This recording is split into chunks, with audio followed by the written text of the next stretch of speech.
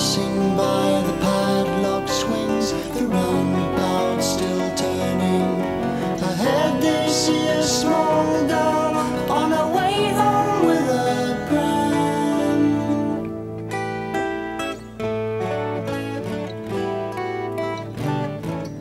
Inside the archway the priest greets them with a courteous nod.